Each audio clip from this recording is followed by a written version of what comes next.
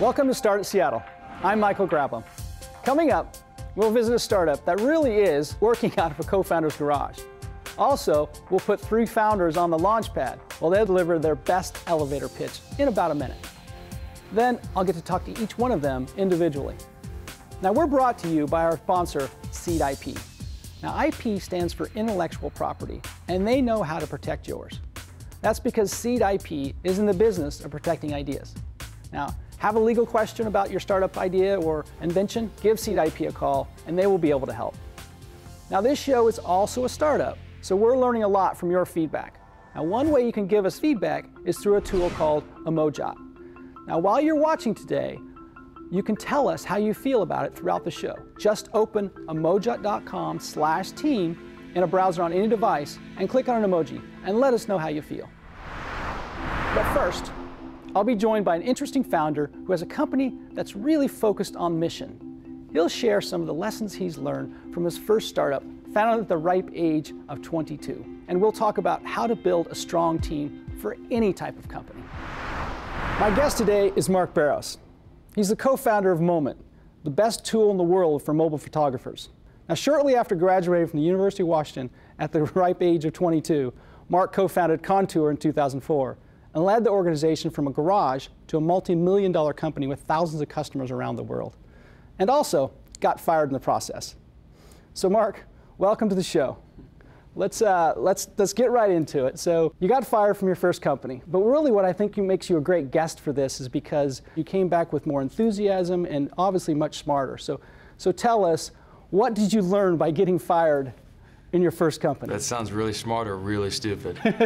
But I started the first company when I was 20 years old, right? I think it was like a first relationship, like who you marry at 20 and who you are is different at 30. And so I spent about 10 years building that first company. I just learned a bunch. I just spent my 20s growing up as a person, as an entrepreneur. Along the way, when you started these little side projects in this little company and you're a founder, and then you take on investors and you become a CEO, those are 2 very different worlds. And I just didn't understand how to go from a founder to a CEO. At the end of the day, when you raise money and you're a CEO, you have a job to do. At some point, if you're not the best person to lead it, they're going to take you out and find someone else that's going to lead it. And so I just learned a lot personally around that whole cycle, from founding all the way through to somebody ending it for you. So tell us, what is Moment about? Yeah, Moment's about mobile photography. We just found in the time off between companies, you kind of start with like, what are you passionate about? And so we started with a side project, some lenses, put it on your phone, put it on Kickstarter, raised 500 grand, and that went from, okay, it's a little more than a side project to a little company. Yeah. And so now we're about 12 people and having a lot of fun. For a first-time founder, give us some advice of how do you take that idea and make it into a real company? I like starting with lots of projects, like lots of side projects, right? So spending your time on the weekend doing it, right? Spending your off hours doing it, like finding different groups of people that maybe you would want to work with together. It just takes a lot of time of like tinkering with different projects or different ideas or different things you're passionate about. And then people, because the mixture of not just the idea, but who you're going to start it with takes time. Like, you don't just walk up to the bar and date somebody like, hey, let's get married. Like, you get to know each other. And so I love like startup weekends or side projects, or like if people aren't going to spend their nights and weekends on this project with you, then they're just not a good fit. And so early on, you're trying to figure out not just the product and idea, but the people. And I think those 2 elements are really important. And so I love doing lots of side projects. And maybe one of them clicks. It's like, oh my gosh, this really works. Customers love it. We got a product out. There's more than a project. But Moment started as a side project. Like, we all spent a couple days a week on it. And then we got to Kickstarter. I was like, okay, there's interest. We spent more time on it. And so you just kind of naturally let it evolve from just something that's fun to like, okay, there's actually something here.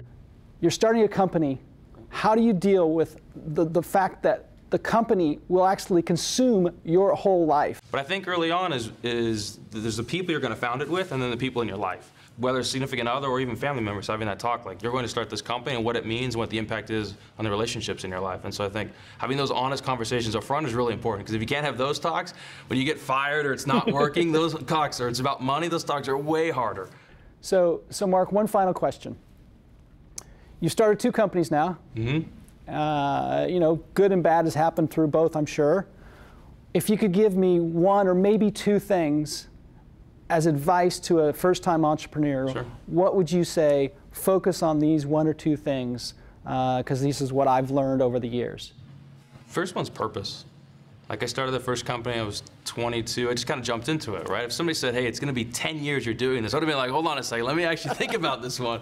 But I think having a very clear purpose, like why you're doing this, and the overall problem you're passionate about. I think deeply understanding that is really, really important. Like, for us, we believe that people are happy with amazing photography, and so we're all about that purpose and making people happy. And so I think that's the first foundation of starting. Yeah, having just a great purpose, and probably being able to communicate that purpose, obviously. You have to learn how to communicate it and simplify it. Right. I think that's the biggest thing. And if you're passionate about that overall, you'll find lots of products to make. Everyone talks about the idea. It's like the idea is irrelevant. It's like, what's the overall problem you're passionate? We love mobile photography, so we spend a lot of time thinking about how people take pictures, how they share pictures, how they edit pictures, so we actually understand the whole problem. And then we pick off products or little solutions we want to deliver. And if we were just like, hey, we love attachment lenses, that's eventually your idea is going to run out. Yeah. So for us, we're passionate about a bigger thing and a movement. We just happen to make products. Yeah. Well, Mark, thank you very much for being here. I really quite enjoyed it. I hope you did too. Yeah, thanks for having me. And I'm sure our audience will enjoy everything you've said. So thanks for being here. Look forward to seeing you next time. Thank you. We're going to take a break, and when we come back, we're going to go to Garage and see a startup that's actually thriving. Started looking for different solutions on the web, and nothing I found was really that great. So I was like, okay, let's build it myself. Then we're going to see 3 founders on the Launchpad. We've designed a shopping experience that's very similar to having a conversation with an interior designer.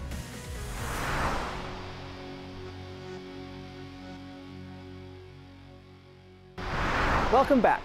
Mark gave us some useful ideas about how to build a great team for any type of company. Now, I recently visited the office of another interesting startup here in Seattle, started by 3 co-founders who are just starting to build their team. Let's take a look. I'm in the offices of Joy with co-founder Vishal Joshi. Well, welcome to our company, Mike. Well, thanks for having me here, and we're actually in a garage. Yes, that's true. Yeah, Mike's garage. That's great. So tell us more about Joy. Tell us about the idea. Wedding is a very stressful situation for a couple, right? They have to put a lot of pieces of their thing together. So what we are building is basically everything about your wedding in a single place. So right from save the date to thank yous, everything in between, we kind of are trying to solve using modern technology. So whether it is save the date, invites, RSVP, your wedding website, your wedding app, trying to collect your guest photos, sending thank yous, all of that is kind of unified in a single platform. And the most important thing is that we are also building a social component to bring all of your friends and family closer together. Everybody kind of contributes, talks about your wedding, takes pictures and stuff like that. And all of that starts building up together.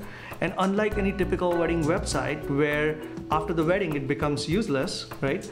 Joy kind of lives forever because all of these things are put together and then you can show it for your generations to come, Yeah, so that's what Joy is. That's great.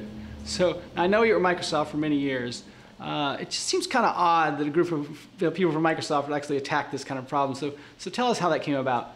I'll let Mike actually tell you more about it. Yeah, so being the designer and kind of tech guy of the family, when my sister was getting married, obviously she comes up to me and was like, hey, can you help me build a website? So we started looking for different solutions on the web, and nothing I found was really that great. So I was like, okay, let's build it myself. As soon as we were starting to build it, it turned into something that was kind of useful for her, but her friends were starting to ask. That was when me and Vishal and Kaiwaya were like, hey, this can be something bigger than just a thing we're playing around with and building for my sister. It could be something that can be useful for everyone in a really cool way. Well, weddings are complicated, so you really have to have a diverse team to really kind of tackle this problem. How did you go about finding your team? Networking for the most part. But we were looking for people who were really passionate about the project, and each one came in for their own different reasons. So I'll let them tell you how did they find Joy. They all seemed like engaging and energetic folks, and as soon as I saw the polished product, I knew it was the company for me. I actually found Joy because I'm using it for my wedding. I met Vishal at a Women in Tech event, and he showed me the demo, and I just knew right then that I wanted to work for him. So obviously you're bringing in people that have a lot of passion about your product, and that's really been your key. We invest in people over everything else. We believe that passion trumps everything. Coding and design and all those skills can be learned. But we have people who have really, really deep-rooted passion about our product, and we are doing things just like a family over here. We are basically like trying to make a difference in weddings, and every day is exciting. We are looking forward to making many weddings this year and for years to come. That's great. Thanks, Michelle. Time for a break. And when we come back, we'll check out 3 amazing startups. All you do is upload a photo of your ticket, and offtherecord.com does everything else.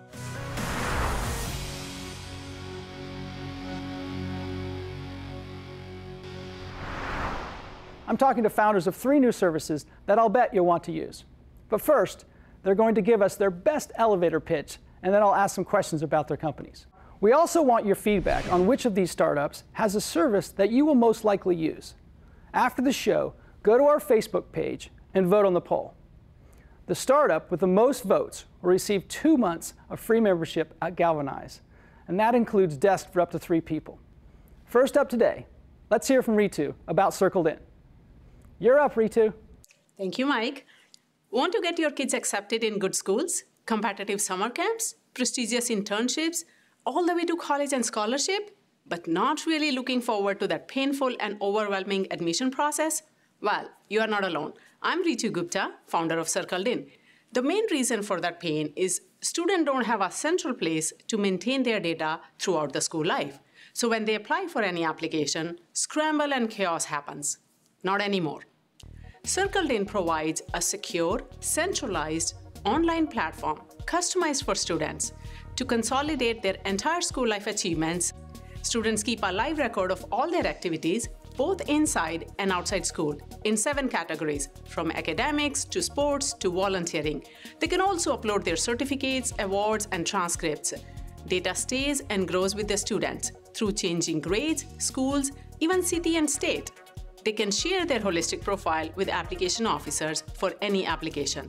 By highlighting their holistic strengths and talents, they put their best foot forward and increase their chances of success. Sign up today at circledin.com. That was great, Ritu. Come on over. So, where did you come up with that idea? Well, we personally experienced the pain of an application process when we applied for my daughter's middle school application. Even after spending 3 weeks in uploading all her records onto the online system, we were not sure what would click with the recruiters.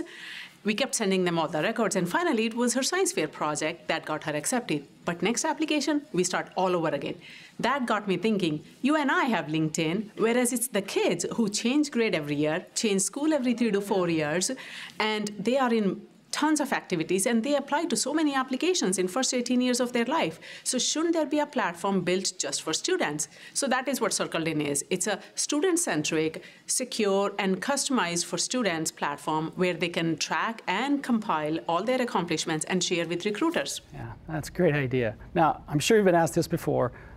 How secure is it? How secure is the data? Very valid question. So security has 2 components. One is data access, another is security itself. So as far as access is concerned, in consumer account, only student has access to his or her profile. They can share the profile with admission officers or recruiters whenever they want and whatever portion of profile they want. Nobody else can see their profile. As far as security is concerned, there are 5 levels of security, and nobody can search and look at your profile without your permission. Oh, that's good. That's very good. So I know there's schools using the program, and families can use it for free, right? That's correct. So consumer account is free. Families can create an account and track all their kids on one account, all their school accomplishments. They can share with admission officers, scholarship committees, coaches, and anyone who can help their kids get forward. Great idea, Ritu. I think you have a winner here. I really think it's needed. Thank you. Next up, we have a service that even your 16-year-old might want to use. Alex from Off the Record. Thanks, Mike. Offtherecord.com is the smart and easy way to contest any traffic ticket. Most of us are safe, responsible drivers, but every day 112,000 of us are pulled over and receive a traffic ticket. The first time I heard that number, I was shocked. If you've ever received a speeding ticket or accidentally ran a stop sign, you know how painful it can be. Not only are you out an average of $150, but your insurance rates are likely to skyrocket. That's why you need offtherecord.com. It's an amazing app that connects you with the best local lawyers. All you do is upload a photo of your ticket, and offtherecord.com does everything else. No mailing in your ticket, no showing up for court. Offtherecord.com takes away all the hassle and saves you hundreds of dollars by keeping the ticket off your record. We have a 96% success rate, and we offer a full refund if we're not successful. You have nothing to lose, so always fight your tickets and do it with offtherecord.com. Great job, Alex. Come on over. So, what made you and your co-founders create this app? What was the reason behind that? Honestly, it came about from personal need. My co-founders and I were driving back from a camping trip in 3 separate cars, and we each got a speeding ticket for going something like 5 miles per hour over the limit. We felt that was bogus, so we contested those tickets. But man, that whole process is a nightmare. It became clear very quickly that there needed to be a better way. So we built offtherecord.com, and now anybody can fight a ticket in under a minute. That's actually great. Now, fighting a ticket obviously has some effect on your insurance rates, right? Absolutely. It's not uncommon for a speeding ticket to cause your insurance rate to go up by $50 a month. And it stays on your record for 3 years. So you'll pay an extra $1,800 in insurance for a $150 ticket. We think that's ridiculous. Yeah, I would agree. So my wife and I have a place out in Walla Walla, so we travel to Walla Walla quite frequently. And so if I'm traveling through Yakima, how do you find the best attorney for the Yakima area? So we do support Yakima, so we've got you covered. That's great. But at Off the Record, we welcome all attorneys to work with us. Our secret sauce is in the way we match tickets to attorneys. When you come to us with a ticket, we know which attorney has the highest chance of winning your case, and that's the lawyer you get. That's how we've been able to maintain a 96% success rate, and we're very proud of that. So what would be the one message you'd like to tell all drivers? Fight your tickets. Moving violations do a lot of damage to your driving record, so fight them. With offtherecord.com, you have nothing to lose anyways. Alex, it's great having you here today. Thank you for being here. Thanks a lot for having me, Mike. Our next guest is solving a problem of a different color. Lisa from Stylize. Lisa, take it away. Have you ever tried to remodel or refresh your home and found that trying to find products that match, coordinate, or simply just work took longer than the actual remodel itself? Finding products for your home should not be overwhelming or frustrating. But even as a professional interior designer, I've struggled to find products that match my client's vision. Like most, I start my search online, scrolling endlessly through search results, not being able to find products that match my client's color or style preferences. Until Stylize. My name is Lisa Peroni, and I am the co-founder and chief creative officer at Stylize. Now imagine, you find a vanity that's perfect for your bathroom remodel. Stylize works alongside you during the shopping experience, recommending coordinating paint colors, tile, countertop, bathroom accessories, and even lighting in designer looks that we call style boards. In just a few clicks, your entire room comes together. Visit the Stylize Facebook page to find out where to shop so you can start stylizing your home today. Lisa, that was awesome. Come on over. So I see you're solving a problem in a definitely different way. What's your secret sauce? We've designed a shopping experience that's very similar to having a conversation with an interior designer. To find products you love, you tell us about your room, colors, and styles you like, and we recommend style boards. So maybe you see one for your living room, and you love everything about that board, but maybe you're not a big fan of the area rug. You can swipe left or swipe right to edit that rug and find one that perfectly matches your taste. And once you have your board just how you like it, you can purchase those products or you can share it out socially. Okay, so that does make sense. So obviously you have a team around you. How have you been building that team? Well, we found the key to hiring the right people is finding individuals that can execute our business mission. Yes, we've definitely heard that from other founders today. And we're also looking for people that are willing to push themselves outside their comfort zone and embody our 4 core values, which are empowerment, collaboration, the willingness to have fun at work, and the vision to go big. So obviously, you're hiring. Yes, and in fact, the Seattle startup community is so vibrant, and there's a lot of people solving some really big challenges. We found that by hiring people that are truly masters of their craft, we can extend some really compelling opportunities to recent college graduates or graduates of programs like Galvanize. And because of programs like Galvanize, startups like ours can be matched up with that exciting upcoming talent. Yeah, you know, that's one of the things that I love about the Seattle startup community. Absolutely. Well, Lisa, thank you so much for being here. You did a great job. I appreciate it, and keep up the great work. Thank you, Mike. Now, be sure to go to our Start at Seattle Facebook page and vote for the product that you would most likely use. You get to decide which of these founders gets to work out of Galvanize 2 months for rent-free. It's time for another break, and when we come back, I'll give you my final thoughts on what it takes to build a great team.